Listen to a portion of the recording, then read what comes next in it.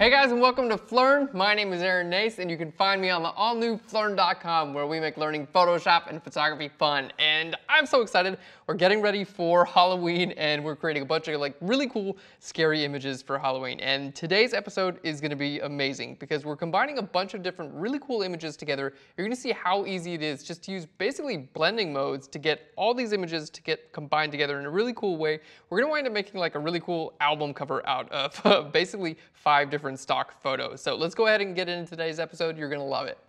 All right, so here we have all of our images ready to go. Now, before I started this episode, I spent about 2 hours looking online and making sure I got the best images for this episode. So whenever you're gonna be creating a piece of art, just remember you wanna start with the best ingredients possible. And we went to Fotolia.com to get our images, and then these images up here, these are actually from the Phlearn texture pack. So use great stock image websites and get great stock that's going to help you actually make great images. All right, I know that sounded like a super duper plug, but that's just the truth. All right, so first step is just to get everything together onto the same document. So this is our background here. What we're going to do is hold the shift key and use my move tool and just click and drag from one image to another one. So we've got everything coming into the same document. There we go. Now let's go ahead and close these other documents down. So I'm going to hit Command W and close all those down. This is all we need. Let's hit F to full screen this, and we're ready to start working. So really quick, I'm just going to keep things organized. So these are our textures. I'm going to shift click the 2 of those, hit Command G to group those. We're just going to call this textures. All right, let's go ahead and make that invisible. I'm going to group this with itself. We're going to call this snake. This image is going to be so awesome. All right, we're going to group this with itself, and I'm going to call this skull. There we go. And here we have our background image. Now, I'm going to go ahead and double click our background image, and that just makes it into a regular layer. And I'm just going to call this subject.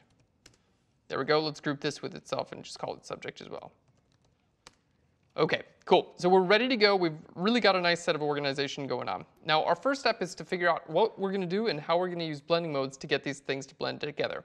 So we're going to start with a skull. I'm going to go ahead and make that visible. And you're going to see there are a lot of different colors going on in this image. This is like a little bit of a greenish color, and we have a little bit more of a yellow color here. So I'm just going to desaturate this skull. Shift Command U is going to take all the color out of the skull. Next, I'm going to change the blending mode. We're going to go from normal down here to screen. And what screen does is it makes all of the black areas in an image completely go away. So you're only left with the lighter areas of a photo. It's a super easy way to blend 2 images together. Now, let's go ahead and size this image correctly. So I'm going to hit Command T. Let's just bring this down in height just a little bit. And this kind of one of those cases where the skull that I have is obviously not this dude's skull, right? Like this is a skull that I found online. It's some other person's skull. But we're going to try to make it fit. So what I want to do is I'm actually going to click on this layer. We're going to go to Filter, and I'm going to go down to Liquify. Okay, now here I can't really see what I'm doing unless I click on this Show Backdrop, and here in my where it says Use, I'm going to just say Subject. So I'm just going to use, there we go, that's the group. I'm going to use the subject layer. And now I'm able to use my forward warp tool and really just kind of like start to push and pull this actual skull so it starts to represent what's going on in my image. So I'm going to work on lining up the mouth and the chin, because you can't have someone else's skull in your skull. You want it to look real. All right, let's bring out the nose and this area in the front. And there we go. Bring down this area a little bit as well. And then I'm going to pull the spine down and back a little bit. All right. And this is just going to help it actually look like, it's fitting inside of that head. All right, let's hit OK. Here's the before and the after. Now, I did that pretty quick, but we're going to see it's going to look all right. Okay, so the next thing I want to do, let's go ahead and fade away some of this skull. I'm going to put a layer mask on this layer, and then use my brush tool and then paint black right here on the base of the skull. There we go. We really don't need any of this to be visible. All right, so now that we're talking about fades, actually above my subject group, what we're going to do is I'm going to create a new layer, and then we're going to use our gradient tool. So G for the gradient tool. And I'm going to use my linear gradient. We're going to choose our foreground to transparent gradient, and I'm just going to paint with black. So it's going to basically go black to transparent. All right, and this is basically what I have. If everything's invisible, sorry, if everything else is invisible, there we go. This is basically just what I've created. It's a black gradient, but because it's already on this black image, there we go. You can see it just kind of fades away the rest of the subject. So we've got our skull in place and we're using a screen blending mode to make sure all the blacks disappear. Now I'm going to enhance this a little bit using levels adjustment layer. So let's go to our adjustments. I'm going to go over here to levels and I'm going to hit Option Command G, which is going to clip this levels adjustment layer to the skull. Basically what I'm going to do is I'm going to make the darks a little bit darker. There we go. And we're going to make the lights a little bit lighter. And this is just going to help add some more contrast to that skull. There we go. So you can see without and with this layer on. Very cool. Okay, now the next thing we're going to do, I'm actually going to wind up bringing in a snake, but I want to bring in some color into this image because it's kind of boring right now. So above our textures group, I'm going to create a new layer. I'm going to hit Command G to group that with itself, and we're just going to call this color. Okay, now inside of here, what I'm going to do is we're going to go down to what's called a gradient map. So gradient map is a really cool feature. Basically, it allows you to choose your dark point and your light point, and it'll color your entire image. So we're going to click on this gradient map, and I'm going to choose, instead of, right now it's going from black to white. I'm going to choose like a really deep, dark purple. All right, there we go. That's really cool. And I can change this at any time. And then for my light point, we're going to just find somewhere right around, there we go. Like a really nice, light, desaturated, yellowish orange, somewhere right around here. Okay, very cool. So now I don't really have to worry so much about, any of the colors that are in my image because this is actually going to color everything. And if you want to change this at any time, just double click on it and you can totally change any of these colors at any point in time, which I will probably wind up doing. Okay, so that's a really good start to our image.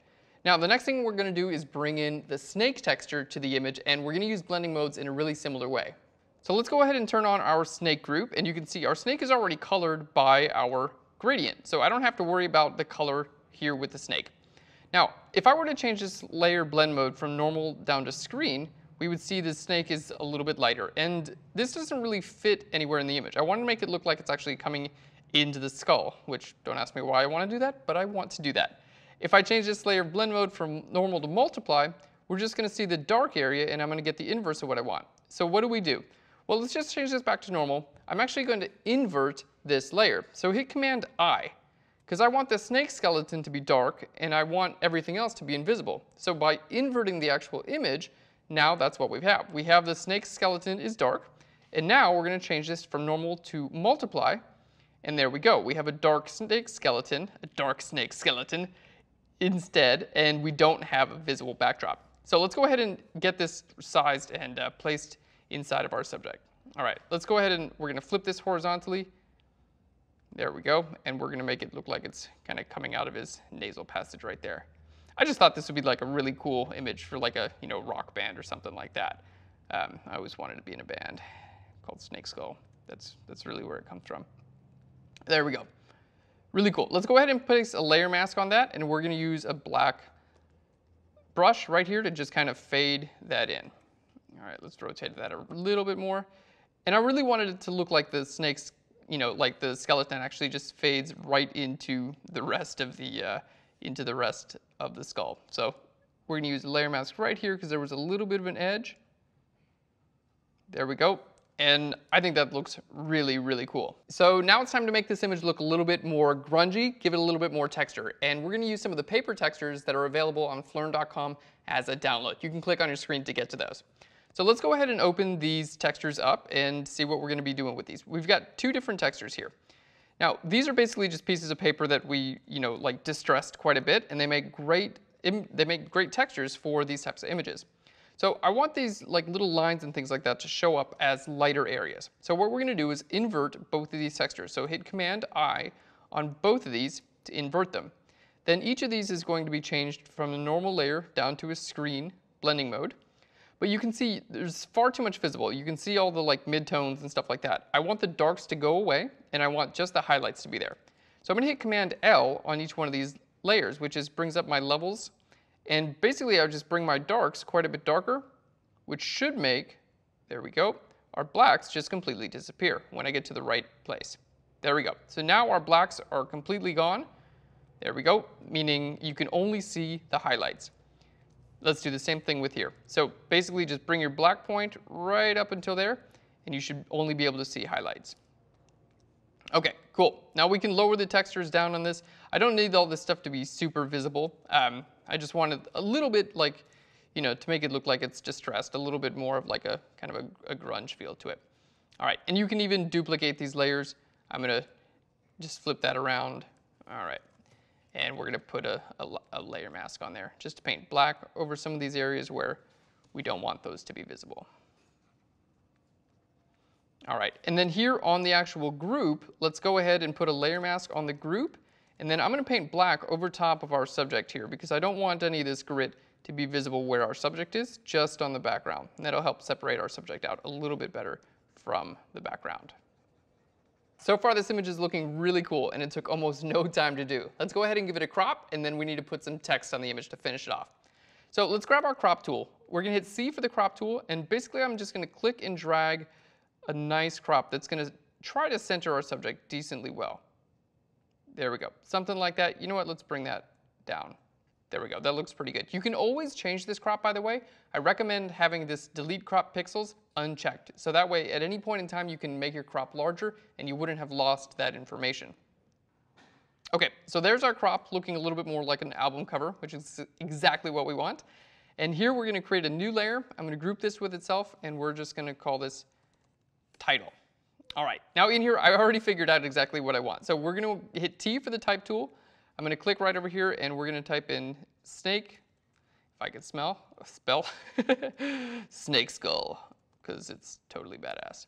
All right, and then let's go ahead and pick a good font here. So we're gonna double click, and I'm gonna go up to window, and then down to character. All right, and for this, I'm gonna choose this tungsten compressed extra light, because I really want a light font that doesn't have like a real big weight to the letters, and that's gonna help draw a lot more attention to my actual subject. There we go, and let's bring that in and hit that checkbox up there. Cool. Now, you might notice, you might not have noticed, but the color here that I've actually chosen is white, but it's still being colored by this color adjustment layer. You can see how like kind of wonky this image looks right now. It's just, you know, everything's kind of like a totally different color. So having this color adjustment layer on the top of everything, the gradient map, it really brings everything to the same color. Even the snake skull type that I'm using, it's not white, it's a variation of this yellow that we actually see on the entire image.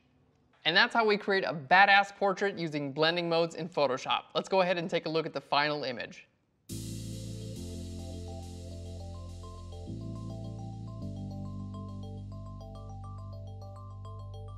Thanks so much for watching this episode, guys. I hope you learned how you can use blending modes to create some really cool images. Just remember the key points. If an image is the opposite of what you want, don't be afraid to invert it. And that gradient map over everything else helps to color things and make your compositing much, much easier. If you have an idea for an episode or a comment about today's episode, just leave it in a comment down below. We'd love to hear from you. And if you like what we're doing here at Phlearn, just subscribe to our YouTube channel. It's easy. Just click on your screen right now. I'll make it easy on you. Just click there and you can get free Photoshop and photography episodes every single week. Thanks so much, guys, and I'll Phlearn you later. Bye, everyone.